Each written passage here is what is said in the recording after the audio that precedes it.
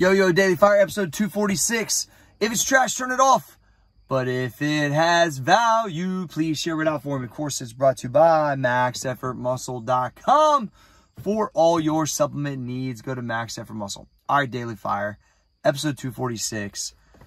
The wake your ass up mentality. So, a long time ago, there's a lot of people that followed my Snapchats where I'd get up every morning and I'd yell, wake your ass up! And it would actually be utilized as motivation to wake their ass up. What people didn't realize is it started as me talking shit to myself to make sure I was self-motivated to wake my ass up. So, look, I'm a fucking machine because of my intention and my process, but I still need the self-talk on a regular basis too, just like every other human. And I would get up and I forced myself to not ever use snooze. I said, if I use snooze, I'm a little bitch ass hoe. Just remember that. You hit snooze button, just think I called you a bitch ass hoe, because that's what you are when you use snooze, in my opinion. Because I'm not about to say, oh, let me just be lazy for 10 more minutes. It's not, just get the fuck out of bed. So I get up, and then first step, just feet hit the floor. Second step, just get to the mirror so I can look myself in the fucking eyes and go, wake your ass up. And there has been times I have said that to myself, aggressive, wake your ass up, bitch ass hoe, why are you trying to give in to being soft?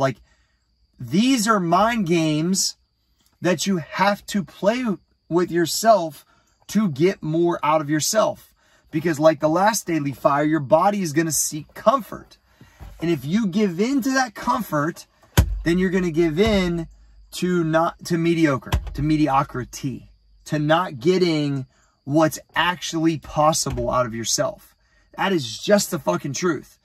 And so what I really tried to focus on was, how can I not only manufacture something to keep me motivated, but do something consistently to motivate others so they can draw off that intention to wake up. And there's people that would tell me they'd wake up, go right to Snapchat, they'd see I was up, they'd count on it, and it would make them feel bad if they don't get up.